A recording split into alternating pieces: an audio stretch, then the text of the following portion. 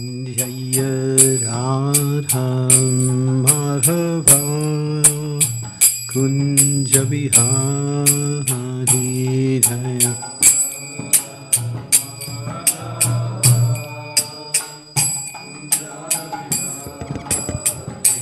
Jaya Radha Madhava Kunja Bihari Jaya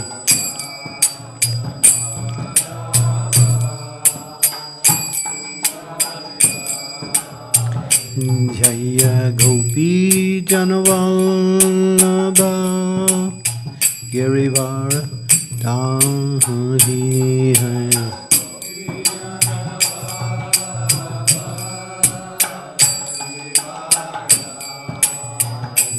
Jaya Gopi Janavallabha Girivara Dhari Jaya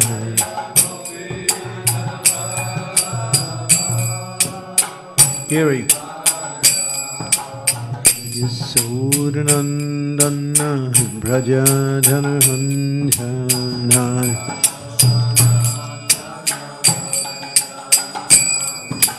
Yasodhanandana Brajadhananjana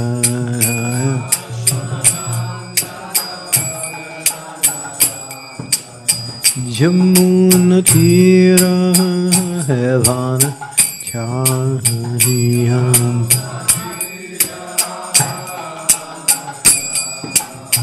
Jamunatira Havana Chariyam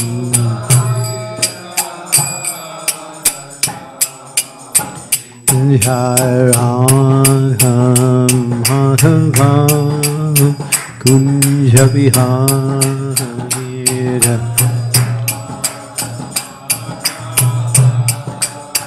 Kunja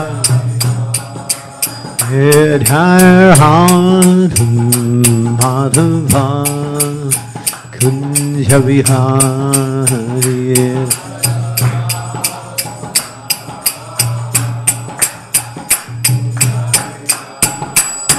Gopi Janavallabha Girivara Dhari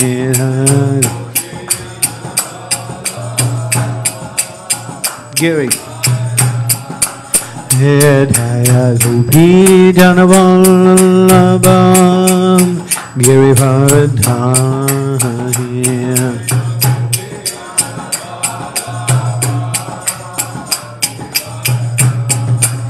Yasodhanandana Brajadhananjana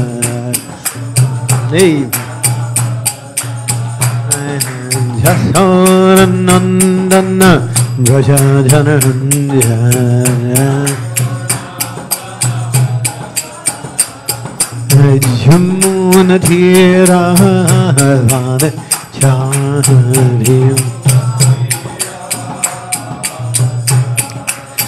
Jamunatira Havana Chariyam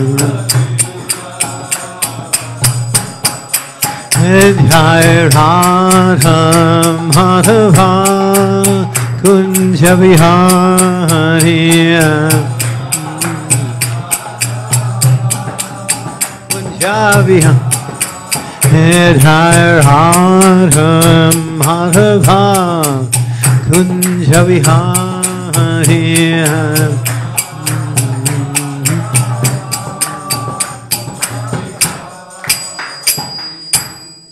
Shri Gaur Premanandi Hari Hari Bol Shri Panchatattva Ki Jai Srila Prabhupada Ki Jai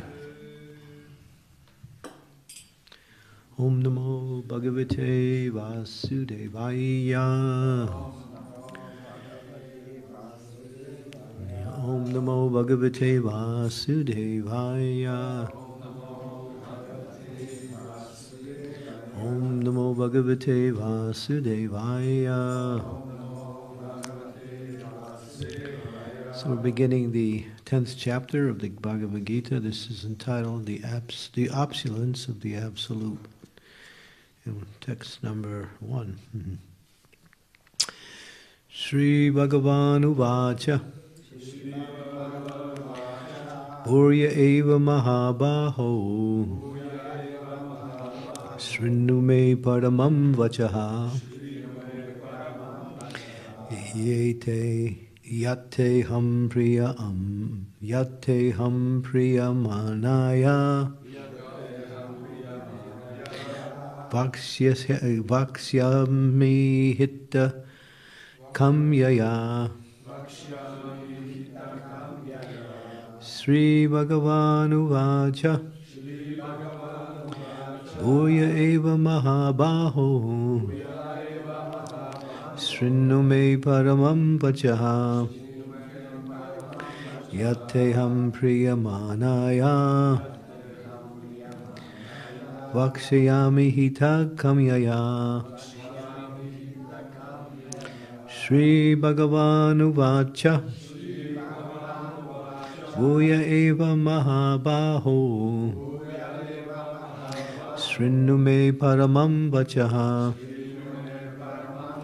Yateham Priyamanaya Vaksyami Hitakam Yaya Shri Bhagavanu Vacha Shri Bhagavanu Vacha Bhuya Eva Mahabaho Bhuya Eva Mahabaho Shri Me Paramam Vachaha Shri Me Paramam Vachaha Yateham Priyamanaya Yateham Priyamanaya Vakshami Hitakam Yaya Vakshami Hitakam Yaya Shri Bhagavanu Vacha Shri Bhagavanu Vacha Bhuya Eva Mahabaho Bhuya Eva Mahabaho Shri Me Paramam Vacha Shri Me Paramam Vacha Yateham Priyamanaya Yateham Priyamanaya Vakshami Hitakam Yaya Vakshami Hitakam Yaya Shri Bhagavanu Vacha Shri Bhagavanu Vacha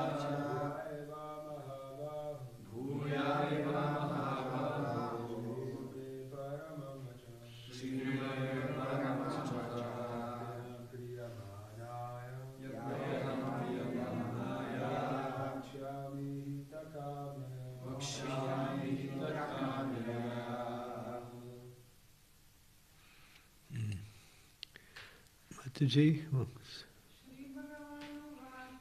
Shri Bhagavanu Vacha Bhuya Eva Mahabaho Bhuya Eva Mahabaho Shrinu Me Paramam Vachaha Shrinu Me Paramam Vachaha Yateham Priyamanaya Yateham Priyamanaya Vakshami Hitakamyaya Vakshami Hitakamyaya. Okay. Sri Bhagavanu Vacha. The Supreme Personality of Godhead said, Bhuya, again, Eva, certainly, Mahabaho, almighty armed, Srinu, just here, may, my, Paramam, supreme, Vachaha, instruction, Yat, that which, Te, to you, Aham, I, Priyamanaya, thinking you dear to me, Vakshyami, say, Hitakamyaya, for your benefit. Translation. The Supreme Personality of Godhead said, listen again, Almighty Armed Arjuna, because you are my dear friend, for your benefit I shall speak to you further, giving knowledge that is better than what I have already explained. Please repeat. The Supreme Personality of Godhead said, listen again, Almighty Armed Arjuna, because you are my dear friend, for your benefit, I shall speak to you further, giving knowledge that is better than what I have already explained. Purport. The word Bhagavan is explained thus by Parasara Muni. One who is full in six opulence, who has full strength, full fame, wealth, knowledge, beauty, and renunciation is Bhagavan, or the Supreme Personality of Godhead. While Krishna was present on this earth, he displayed all six opulences. Therefore, great sages like Parasara Muni have all accepted Krishna as the Supreme Personality of Godhead. Now, Krishna is instructing Arjuna in more confidential knowledge of his opulences and his work. Previously, beginning with the 7th chapter, the Lord has already explained his different energies and how they are acting. Now, in this chapter, he explains his specific opulences to Arjuna. In the previous chapter, he has clearly explained his different energies to establish devotion in firm conviction. Again, in this chapter, he tells Arjuna about his manifestations and various opulences. The more one hears about the Supreme God, the more one becomes fixed in devotional service. One should always hear about the Lord in the association of devotees. That will enhance one's devotional service. Discourses in the society of devotee can take place only among those who are really anxious to be in Krishna consciousness. Others cannot take part in such discourses. The Lord clearly tells Arjuna that because Arjuna is very dear to him, for this benefit, such discourses are taking place. Om Agyan Timidandasya Ganajana Salakaya Chaksu Unvelitam Yena Tasmai Shri Gurave Namaha Nama Om Vishnu Padaya Krishna Pristaya Bhutale Srimakti Bhakti Vedanta Swami Tinamine Namaste Saraswati Deve Gauravani Pacharine Nirvishesa Sunyavari Pastyatya Desatarine Vanchakalpa Turuvischa Kripa Sindhubevacha Ditanam Pavanebhyo Vaishnavebhyo Namaho Namaha. Jai Sri Krishna Chaitanya Prabhu Nityananda Sri Advaita Gadadhar Srivasari Gaur Bhakta-vrinda. Hare Krishna Krishna Krishna Hare Hare Hare Rama Rama Rama Hare Hare. Ila Prabhupada ki jai. So Bhakti Siddhanta Saraswati, in one periodical, he wrote that those who say they have no time for hearing or chanting about the Lord, this statement is karma buddhi, and it's like a bad smell coming from the body.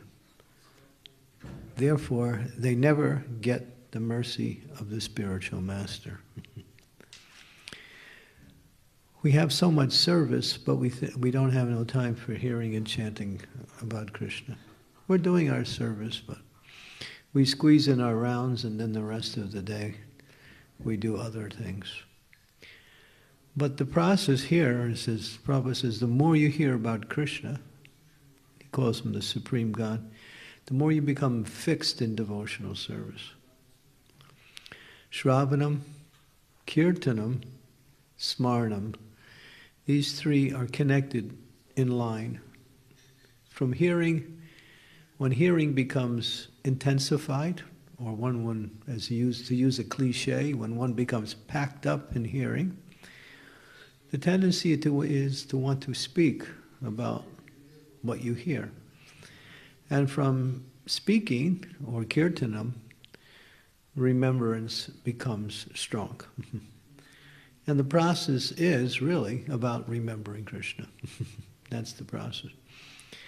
So these three, it begins with hearing, it expands it into speaking, and then ultimately remembrance. Those who hear but don't speak, they remember something. But those who speak about what they hear, they remember a lot more. The percentage increases quite drastically. So this is the process. We want to get attracted to Krishna. We are attracted to Krishna in some form, but the attraction is always something that is increasing. It should be more and more and more. And then Prabhupada goes here. He says, discourses in the society of devotee can take place only among those who are really anxious to be in Krishna conscious. We can be in Krishna conscious in a very casual way, in a routine way, in a way that, well, you know, if I have time for Krishna, I have time for this, I have time for that, a little bit here, a little bit there. And we put Krishna amongst all of our activities. He becomes one of the many activities in our life.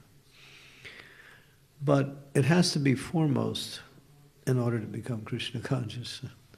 So here it says that those who are really anxious to become Krishna conscious, they are eager to take part in discussions about Krishna.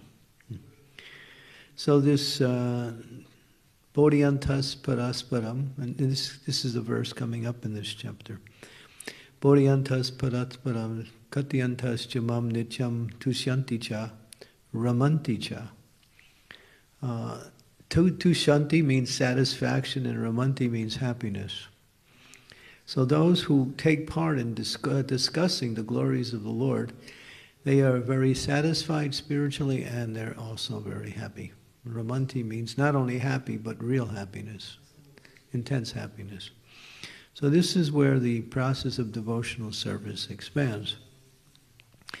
So we can read, and that is hearing, and we have so many books to read from, Srimad Bhagavatam, Bhagavad-gita, but specifically Srimad Bhagavatam and Chaitanya Charitamrita, where we get to the pastimes of the Lord, the activities of the Lord, how the Lord deals with his devotees, how he shows his mercy to all living entities accordingly in different ways. In other words, getting to know the Lord. The Lord has a specific way of doing things, and he's a person. Just like each person has their own character, their personality, their ways of dealing, so Krishna also. But his is supreme, his is perfect, and to hear more about him means to learn about that person. And as you learn about him, you learn how to satisfy him, and you also learn how to develop your love for him, because it's natural. And so this process of hearing must go on regularly. And 24/7. We should be trying to somehow or other connect with the process of hearing. Now the process of hearing can come with reading as hearing, and hearing from outside sources, such as what we're doing now, is also hearing. Hearing from recorded lectures, which is one of the features of modern development of society. We have so much media, and there is so unlimited material on the internet and other media sources where we can plug into some really pure transcendental subject matters spoken by devotees who are qualified to speak. So we have so much. But the tendency of the conditioned soul is to see success and by how much we get done on the external level. In other words, I did this and this happened, therefore this is good. And that's nice. But getting done is also part of Krishna consciousness. But purifying the heart comes fast and more direct when we hear and chant the glories of the Lord. And that is getting done. What is that getting done? You're getting rid of the material coverings. We're cutting through the Maya, and we're getting right to the source of our existence, our relationship with Krishna. And Krishna's pastimes are so sweet that once we develop a regular hearing, we get attracted to those pastimes. Once that attraction develops, then a sweet taste starts to come. When that sweet taste starts to come, then we want to hear more and more, and we become eager to hear more and more. That eagerness is the feature of success in Krishna consciousness. Like that. So Krishna's pastimes or activities, it says that in Dwarka they're sweet, in Mathura they're sweeter, in Vrindavan they are the sweetest. Sweet is used in all three definitions, but the intensification of the sweetness comes when hearing about Krishna in Vrindavan, his pastimes, with his parents, with the gopis, with the cowherd boys, with his other associates in Sri Vrindavan Dham. And this is what Chaitanya Mahaprabhu came to give us, Krishna in Vrindavan. And what Srila Prabhupada has made very clearly in his books, that this is the goal, is to come to that point where we find our enthusiasm directed to hearing Krishna's Vrindavan pastimes. And the more we do, the more we become purified. And as we become purified, what happens is you get knowledge and you get happiness. Happiness is already part of our nature, but it's covered. So purification simply means cutting through the coverings, that's all. As you cut through the coverings, just like if you are in your room and the sun is out and you have the shade on the window down, the sun cannot be seen. You can see some light coming through, but you can't see the sun. As you slowly move the shade up, more and more light comes. The light's always there. It's nothing, you're not bringing in the light, you're simply getting rid of the coverings over the light. And then the light becomes full. In the same way, our happiness is already within us completely. And cutting through the coverings means hearing about Krishna and revealing that happiness, which is, Anandam Buddhi Vardhanam, as Lord Chaitanya says. It's an unlimited ocean. So Prabhupada used to very strongly speak to us. He said, I'm writing so many books, but you're not reading. You're distributing my books, and that is nice, but when people ask you what's in the books, you say, well, our teacher, he writes and we distribute, that's all. So we have to also read. He said, these books are for the devotees. That's what he said. And I'm writing them for my devotees, my disciples. So we have a lot there. And so one should make a regular part of the day, one hearing and chanting the glories of the Lord. And even if you can come together as a group, just like in some ashrams, they have a regular group discussion. They bring the devotees in, and then somebody reads, and then they discuss like that. And then a discussion based on what is reading, and then it becomes interesting. And so much is revealed because each devotee sees and hears these pastimes in a slightly different way. Sometimes, and then in that hearing and in that slight difference, one gets different levels of understanding, which is correct. So everyone has the correct understanding, but everyone brings their correctness in from a different angle of vision. So it's all correct. It's like if you're looking at a mountain, if you're standing on one side, say you're standing on the left side of the mountain, or the west side of the mountain, you see what's on the mountain on the west side. If you're standing on the east, that's what you see. If you're standing on the north, that's what... In other words, what angle of vision you're looking at the mountain is correct to you. But no one can see the whole mountain because our position is in relationship to the mountain very small. So we can see something about, or understand something about Krishna's pastimes. So as we discuss it amongst the devotees, we bring out more and more understanding of what is there in front of us that we can't see on our own. So that's why Krishna will say in the ninth verse of this chapter, bodhyantas parasparam katyantas chamam nichantu shanti cha varmanti cha. This is the nectar that devotees have, to hear and chant the glories of the Lord. And it's as it says here, Krishna is even eager. He's eager. He sees Arjuna, how Arjuna has assimilated all the knowledge that Krishna has given him so far. And he refers to the previous chapter as the most confidential knowledge. But now he says, I will even give you more about my opulences. And then you'll see, starting with the 14th verse in this chapter, Krishna starts to describe his opulences in relationship to the material energy. And it's interesting how he compares himself to the best of all material things in different categories. And as he does that, you can also see the glories of the Lord in relationship to the material energy. Because as it's understood,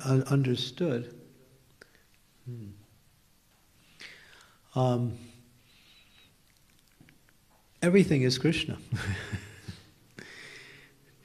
There's nothing outside of Krishna. There's Krishna, and then there's Krishna's energy. And everything is included in those two categories. There's nothing outside of those. There's Krishna, there is the sun, and there's the sunshine. So there is Krishna and his energy. We are part of his energy. And Krishna is Krishna. And everything else is also a part of his many energies. So when you understand that the absolute truth means everything, there's nothing separate from the other. Therefore, Prabhupada was explaining, I was just listening a couple days ago, even the slightest little thing in creation, you can connect it to Krishna. He gave the example of a piece of furniture. So what is it? What is a piece of furniture? It's actually coming from wood. Wood comes from trees. Trees are part of the material energy. What makes the tree is that a seed comes, and then the seed is planted in the earth. So the earth is created by God. The seed is created by man to bring out the tree. And the seed is also the ingredients that makes up what Krishna has already given us. So you put it all together and you get, a table. So that you can trace that table all the way back to its beginning. And it's all coming from Krishna. The ingredients that make up the actual formulation of the table is all supplied by the Supreme Lord. So therefore everything is either him or his energies. So now Krishna, he says, because you're my dear friend. So Krishna likes to please his devotees. And when he sees his devotees are eager to hear about him, Prabhupada said, not many people are interested in Krishna.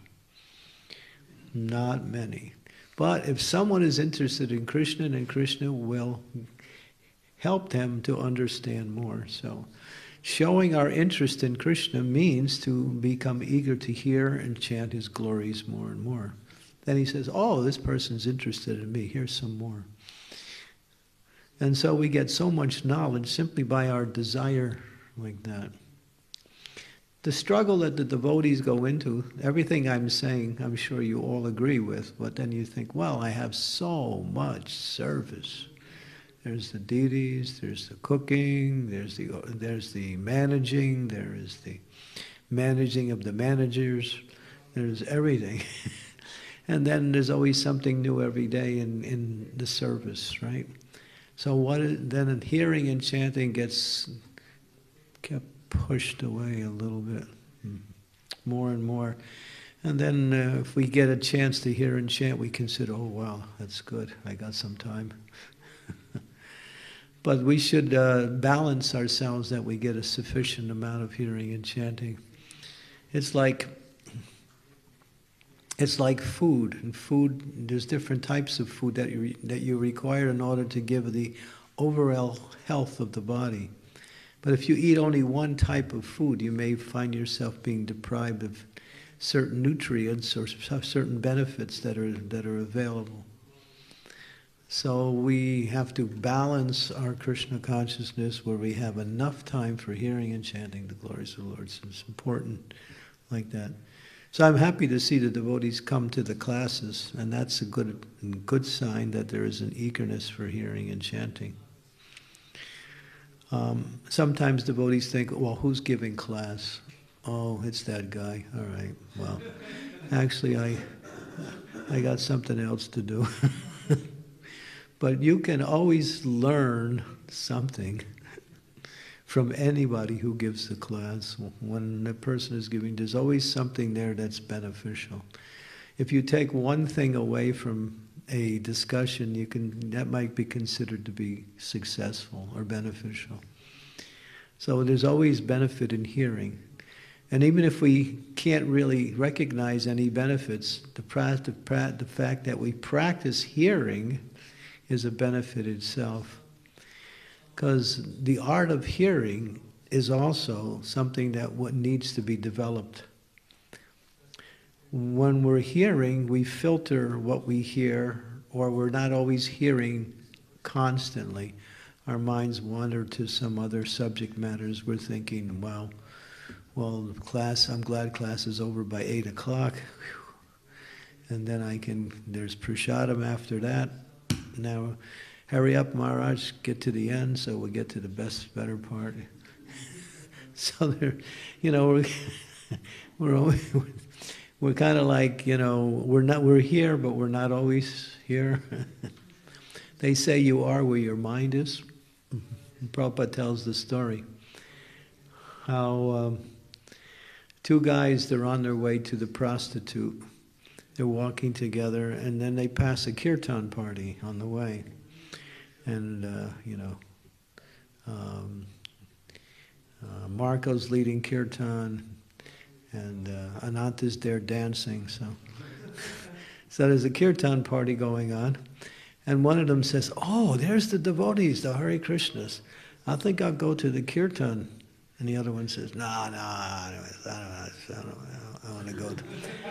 I'm going to the prostitute. You go to the kirtan. So he's on his way to the prostitute, and the guy who goes to the kirtan, he joins the kirtan. So while the guy's in the kirtan, he's thinking, boy, my friend went to the prostitute, and he's enjoying like crazy.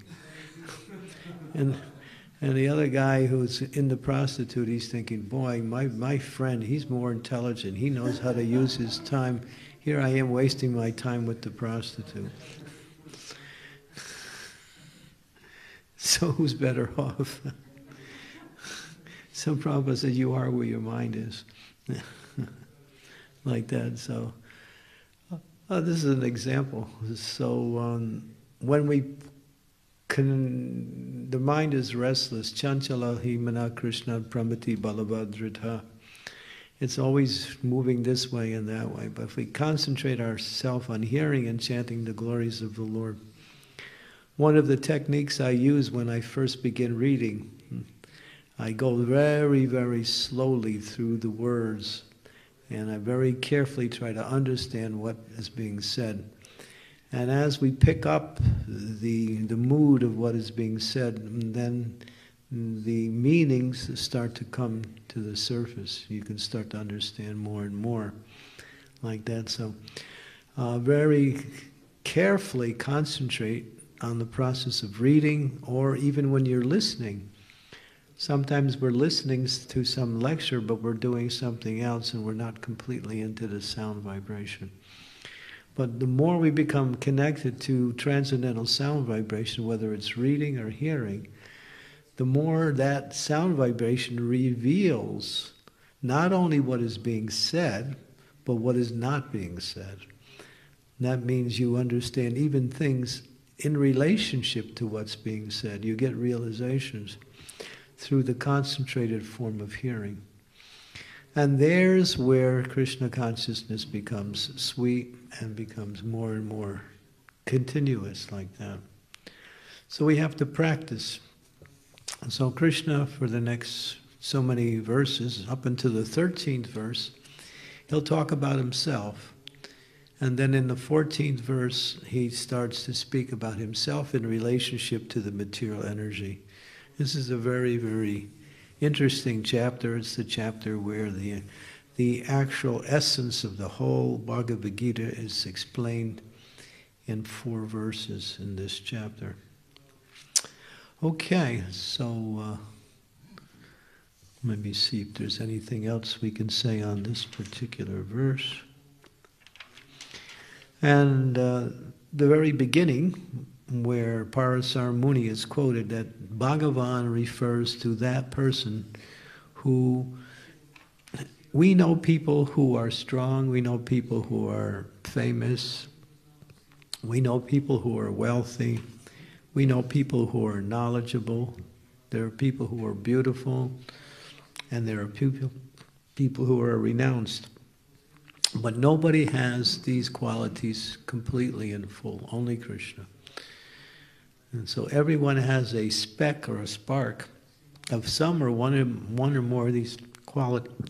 But Krishna is the reservoir of all these things. So we're attracted. People are attracted to wealthy people, to beautiful people, to strong people, to famous people. But that person who has all of that in one is Krishna. So therefore, if you have attraction for these opulences and you find them in people in the material world, you should know that whatever they have is simply a spark of the source. That's all, a small spark. Krishna is the reservoir of all these acts. That's why he's called Bhagavan, the reservoir of all opulence. Okay. So any comments or questions related to this particular section?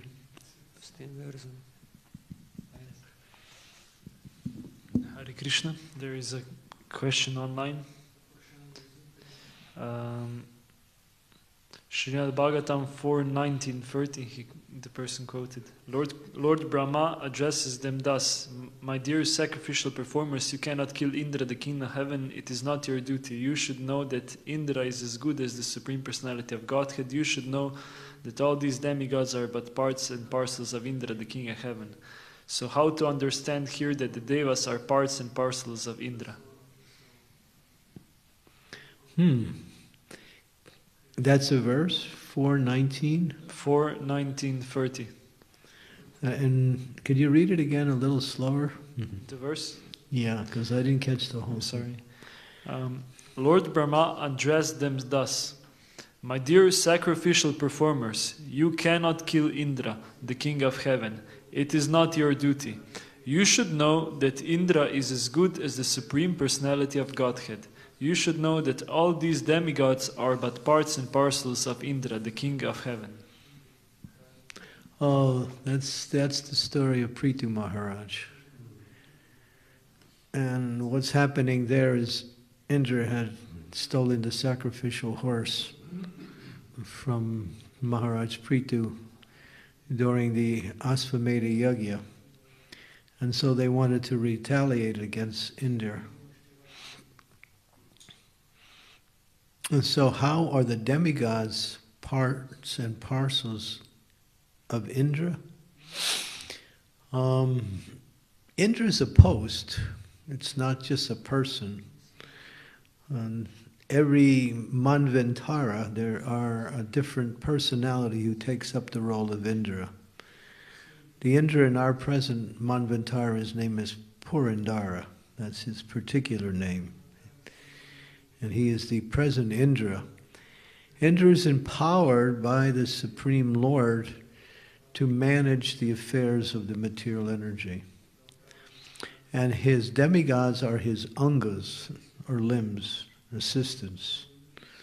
And so many of the demigods, not all of them, carry out a specific function in relationship to keeping the material energy working according to the laws given by Krishna himself.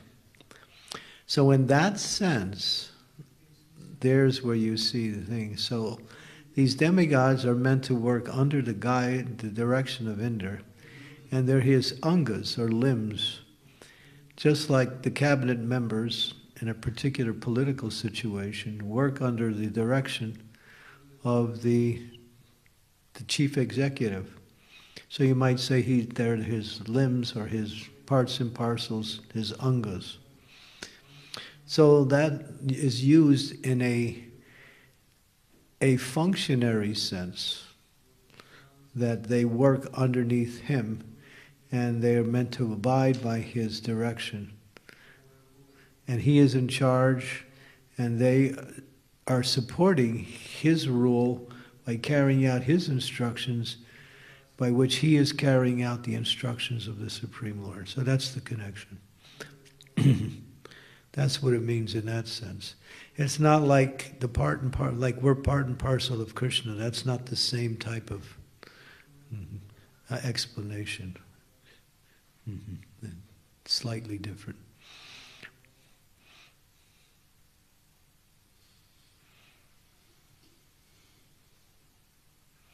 So the Brahmins are meant to worship the Devas also.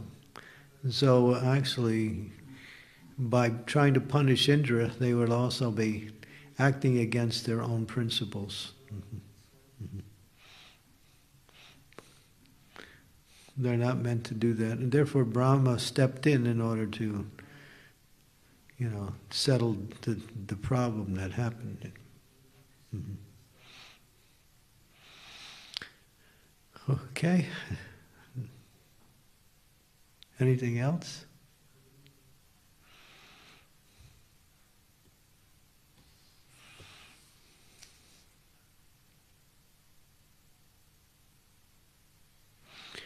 When the incarnations of Krishna appear,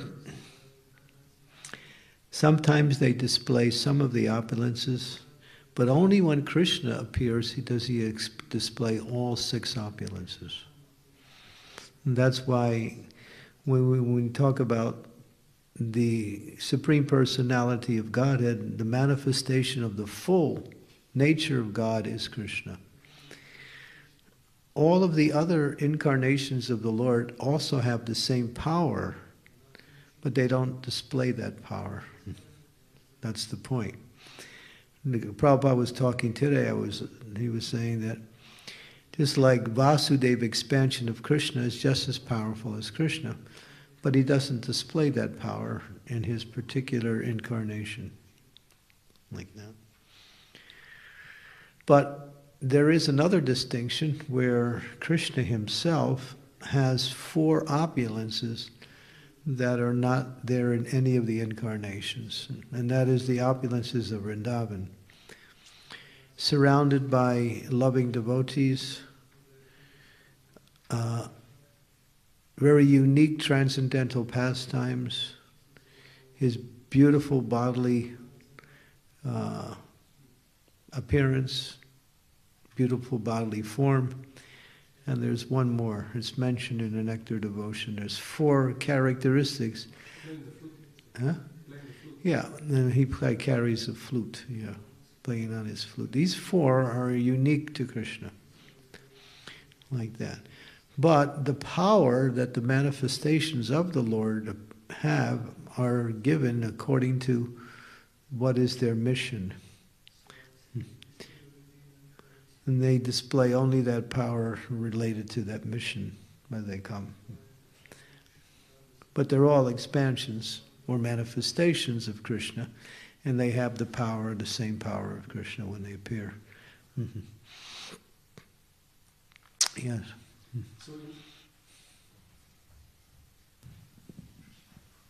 So for us in the West, Maharaj, Krishna is the supreme because we are not from India. So I heard that from Prabhupada books that Krishna is the supreme. Right. So it's interesting for me when we were in India. So many people think that Krishna comes from Narayan,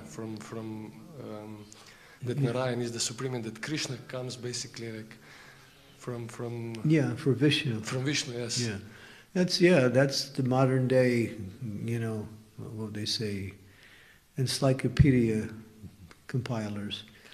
They say Krishna is the 14th incarnation of Vishnu. Because Krishna displayed himself Vishnu displays himself as the absolute principle of Godhead in his role. But Krishna, he marries 16,108 queens. He has 10 sons for each queen. He has billions of family members. He plays on the flute. He plays with cows. He teases girls. He jokes around with friends. People cannot put that together because they have a poor fund of knowledge. Krishna does whatever he wants to do. Vishnu does what he's supposed to do. Krishna says, well, I'm God, and whether you like it or not, this is what I do.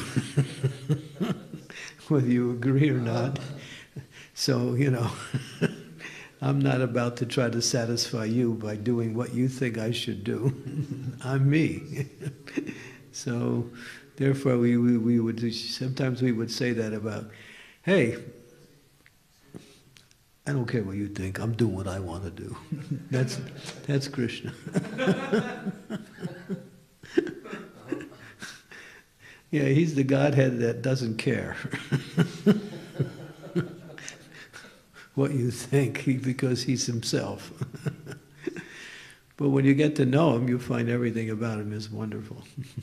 That's the point. That's why you find more worshippers of Ram than you do of Krishna, because Ram is a nice guy. He kills demons and he only has one wife.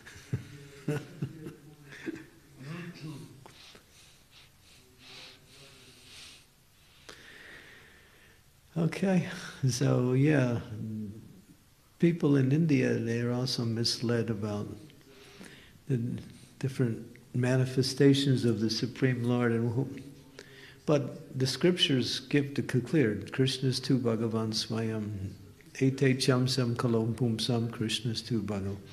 He's the original Godhead. What is that verse? Ishwar Krishna. Ishwar Parama Krishna Satchit Ananda Vigraha Anadir Adir Govinda Sarva Karna Karna.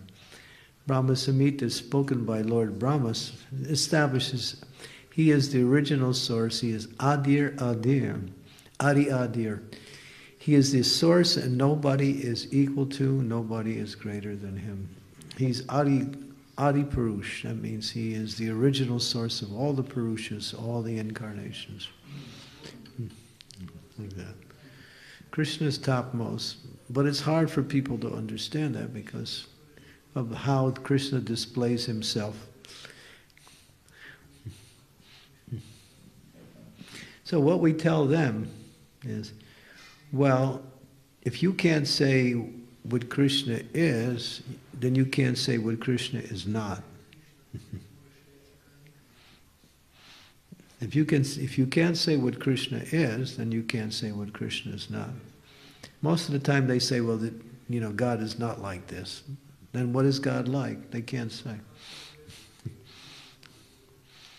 Because God is supposed to fit into their conception. Or maybe a little bit beyond. But that's the absolute truth is achintya.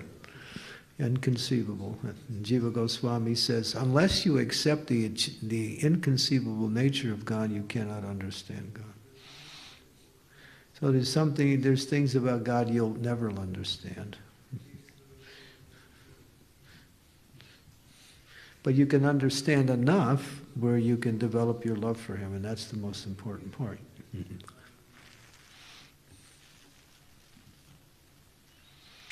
So yeah, there is so many yogis and saints, impersonalists, various schools of spiritual knowledge that teach different aspects of the absolute truths.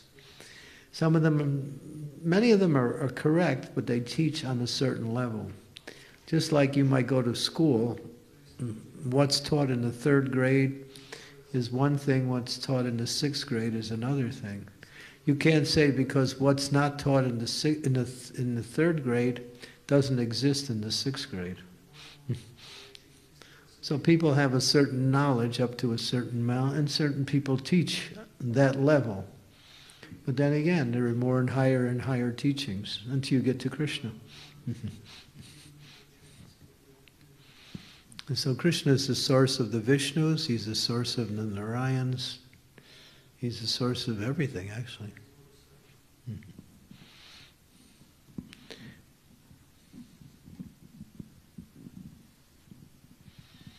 We worship Narayan in awe and reverence. We worship Krishna in a mood of friendship, parental affection, and ultimately Madhurya Ras. So one has to qualify themselves even to begin to understand these relationships, what to speak about entering into them. So most people, those who are pious, they worship God as the Supreme Personality of Godhead, who is the source of all power and all existence. But higher than that is to worship Him in these different moods of Vrindavan. And that's what Chaitanya Mahaprabhu came to give, Krishna in Vrindavan. So unless you study Lord Chaitanya's teachings and follow the process that he gave, you can't understand Krishna in Vrindavan. It just sounds like some mythology or some nice stories, that's all.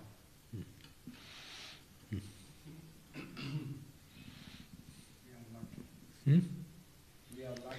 Lucky, that's a nice word. We're not only lucky, we're maha-lucky. Yeah, I guess Krishna in Vrindavan is the ultimate principle of sweetness.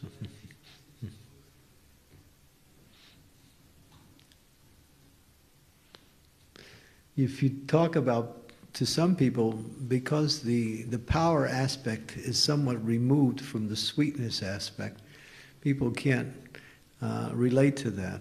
They want a God that is all-powerful, who is all-controlling, who is all everywhere, omnipresent, omniscient, omnipotent, and then I can worship, then I understand what God is.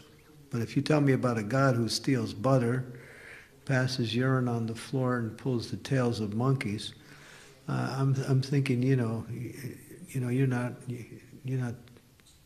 too intelligent. So therefore we don't talk about that, because people can't understand. They have to qualify themselves by entering into the process given by Lord Chaitanya. And then they can gradually reach some understanding like that. That's why Bhagavatam starts with the majestic nature of Krishna and ends with the sweet nature of Krishna. You can't bring the sweet nature of Krishna first and then expect people to accept that. You have to say that God is the all-powerful, the controller, the creator, the punisher, like that. And that's what Bhagavatam starts, like that. And then it goes to his different Leela incarnations, and finally it comes to his, Vrindavan manifestation. That comes later on in the Bhagavatam, not at the beginning.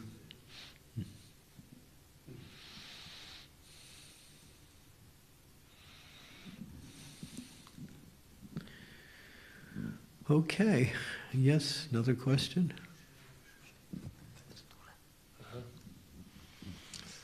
So one more question. I heard that Haridas Thakur explained the 3 words of Maha Mantra to refer to Lord Chaitanya and chanted in that way, meditating on Gaura Hari. Is this something we can do? Lord Chaitanya does not accept offenses. Can we chant the Hare Krishna Maha Mantra and meditate on Lord Chaitanya at the same time? Yes, it's like this, yes. Meditating on Gaura Hari. Yeah, Gaura Hari. He is Hari, but he's Gaura. He's Golden Hari. Yeah, that's nice. Lord Chaitanya and Lord and Krishna are the same. In fact, he is Krishna. In fact, in this age, we worship Chaitanya Mahaprabhu. Namo Mahavadhanaya Krishna Prema Padayate Krishnaya Krishna Chaitanya Namani Gauda Triste Namaha.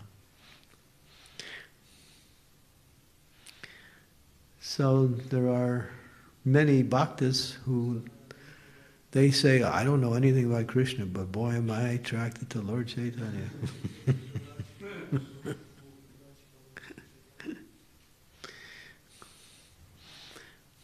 So there's different types of bhaktas. But those who meditate on Lord Chaitanya, and they're actually meditating on Krishna, or Radha Krishna actually.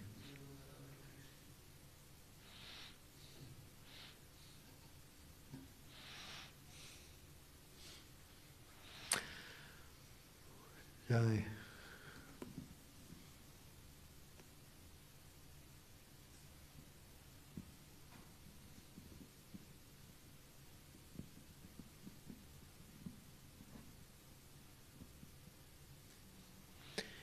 Okay, so the curtains will close in about 1 minute and 30 seconds. So we'll just wait until the Lord disappears. But do one thing, don't let him disappear from your heart. Like that.